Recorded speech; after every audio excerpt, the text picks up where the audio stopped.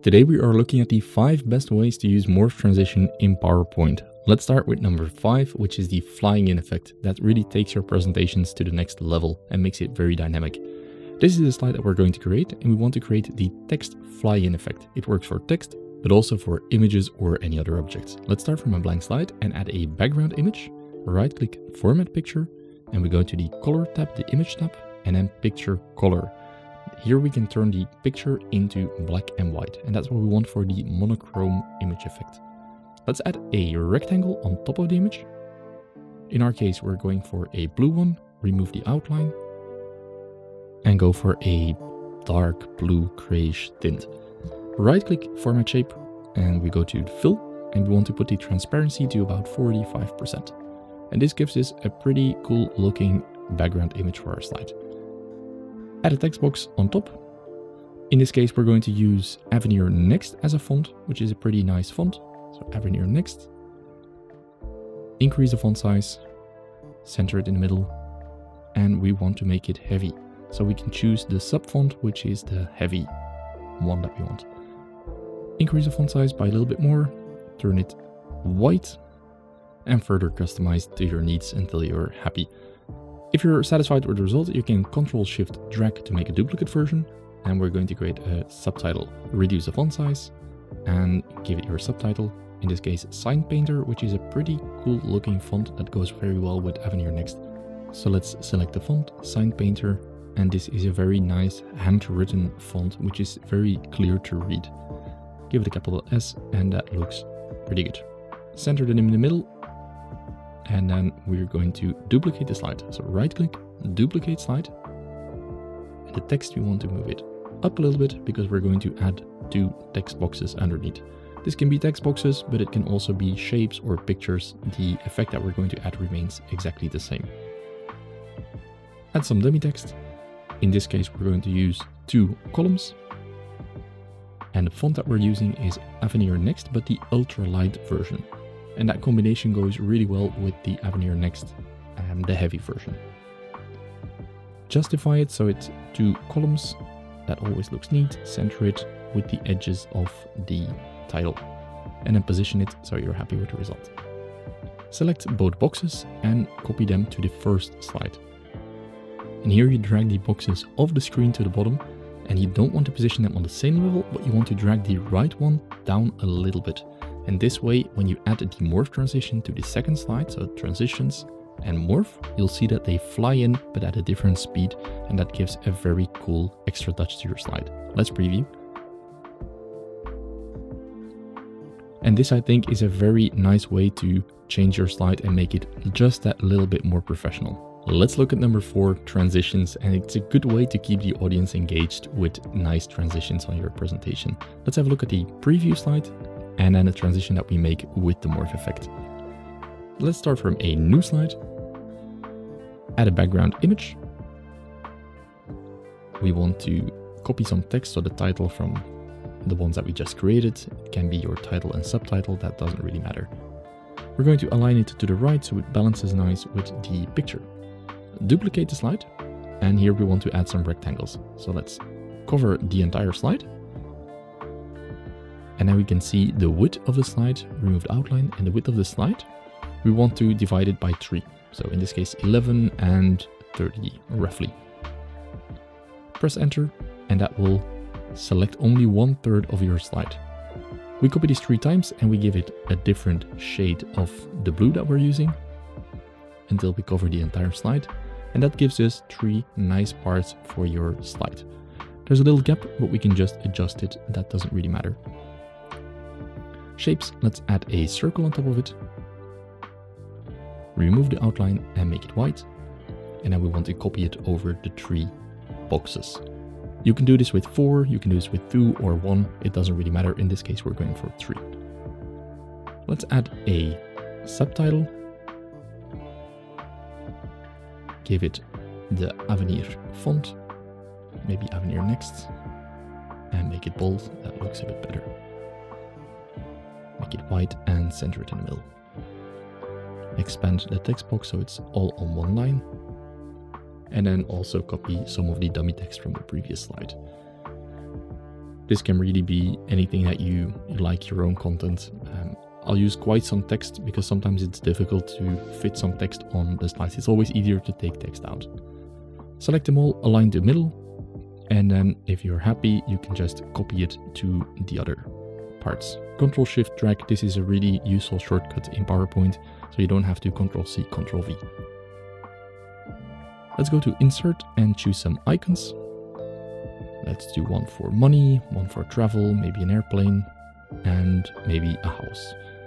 The library is quite extensive, so you can find a lot of icons that are native in the PowerPoint, or you can just add your own external icons if you want.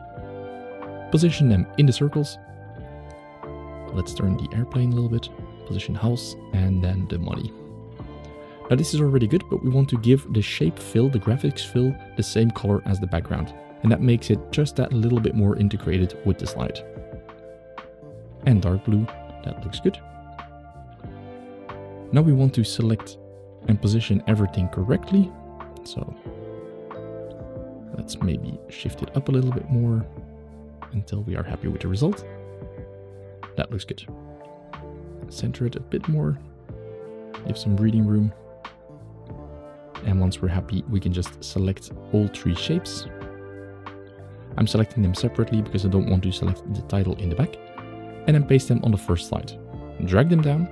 And here we're going to use the same principle. So we want to not have them all flying at the same time, but we want to drag them out a little bit more down each step until we reach some sort of a ladder. And if we add the morph transition, they will fly in at a different speed. Let's preview the result. And this is a pretty cool way to transition to the next topic on your slide in a more creative way next to the standard PowerPoint transitions. Now this was an example of how you could transition to a 3-part slide. You can also do it to any other. I'll do just a 1 full slide transition now. So let's add the rectangle on top of the entire page, drag it to the right and add a second layer with a darker color on top. Select the text from a previous slide, just your content, and you want to put it on top of the slide on the right that we're creating. If you don't want to use the Avenir Next font, you can change it to any other font. I also like the Bebas Neue, so let's try Bebas Neue. It's a very bold font which goes very well with any handwritten fonts like Sign Painter. So some final touches to the slide. Let's increase font size, position it correctly, add some dummy text, and then we want to duplicate the slide once we're happy. Here we drag the panels on top of each other. You do the same with all the content. And then you position the content in the center. Select the second slide, go to transitions and morph, and this way you can have the animation fly in. Let's preview. And this way you can make a nice transition from one slide to another using the morph transition. Let's look at number 3, which is the zoom effect. And this one makes your slides look very dynamic. So let's have a look at the example. A welcome slide, and then you zoom into the picture and transition into the content. Let's see how we make this slide. Let's start from a blank slide, create a new one, remove everything that's on there, and add a background image. Now we want to copy the title that we just made and paste it on the slides. Make some modifications, in this case, welcome everyone. And let's make it slightly larger, increase the font size, that it looks a bit more balanced with the rest of the picture. Let's change the color. The red stands out a bit more compared to the yellow. That looks nice. Position it correctly. And then we duplicate the slide, right click, duplicate slide. And here we want to select both of the text boxes, drag them outside of the screen. And here we also want to position them slightly further apart from each other for that nice fly in or fly out effect with Morph. Right click the picture and we want to increase the size. So keep the crop ratio the same, but you want to increase the picture in the background so everything zooms in a little bit. So everything's more zoomed in the picture. And once we add the Morph transition, that will do its thing. Let's add 3 circles with some content, so no fill and just a white outline, maybe a little bit more weight, that's more clear. And then copy it 3 times across the slide. This is a really good example of where you can position them horizontally and using some sort of the grid, like the rule of thirds, to balance them nicely on your slide. For the icons, we want to use the ones from the previous slide. It's just some dummy icons, and select them in the middle, give them the white fill so it matches the slide, and position the subtitle below the boxes. Arrange them so they line up. And then we want to transition, morph, and increase the duration a little bit. Now let's preview. And this way you get the zoom effect. And while you zoom, the 3 next dots appear, or the 3 highlights of your presentation appear. And if you scroll back, you can get the reverse effect. So both of them are really nice. Let's look at number 2, which is scaling. And this is an amazing technique to highlight products or details of your products. Let's look at the example. And here we can zoom in on the Tesla and have some images or some text fly into the picture. Let's start from a blank slide, right click format, and we don't want to just use a white slide, but some more gradient to it. Add some depth to the slide. So a light bluish grayish tint from the bottom left. Let's add a car, a PNG picture, so it's has no background. Copy the titles and make it the font gray, so it stands out more on the slide. Let's make it dark gray. That will look better, yes. And give it the name that you want, in our case Tesla. Increase the font size a little bit more. And then change the wording so it's darker red. That will look better in this case. Right click format, and the shadows that we used are quite hard, so let's use a little bit more transparency, make it more subtle. Change the text to Model Y. And then we want to duplicate the slide.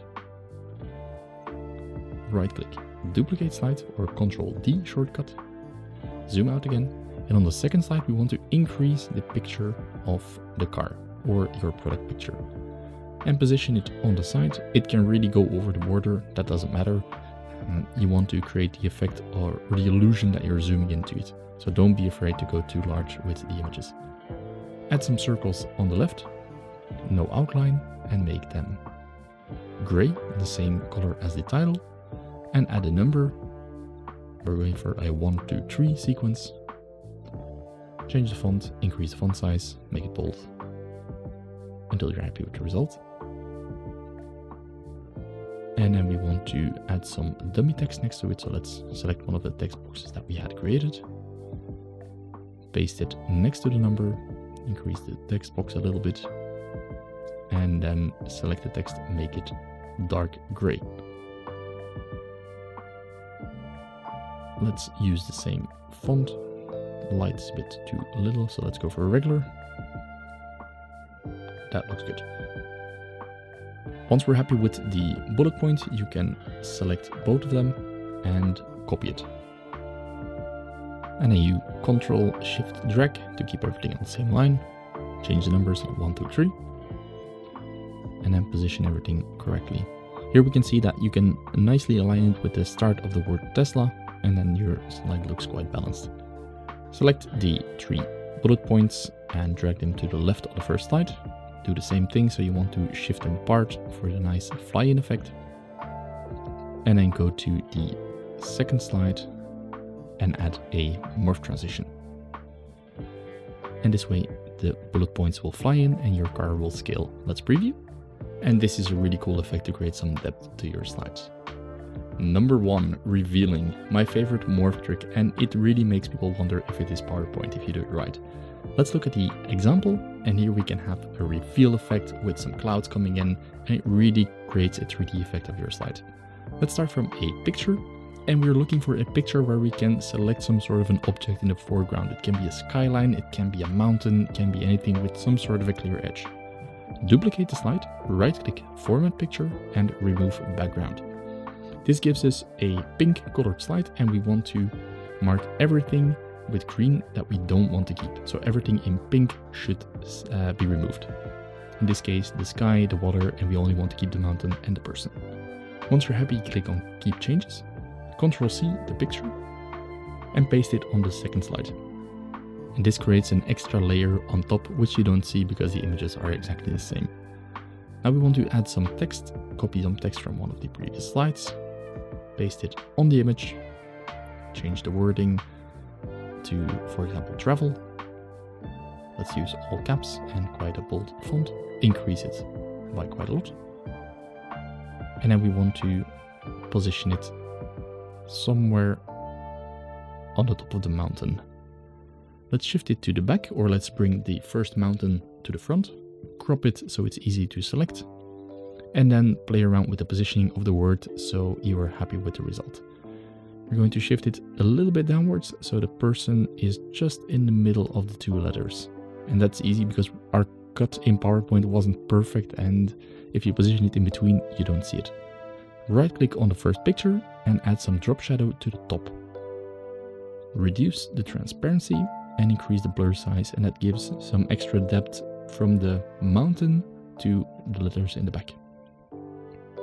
For the text, we also want to do a slight drop shadow to the right. That gives a little bit more depth to the text effect.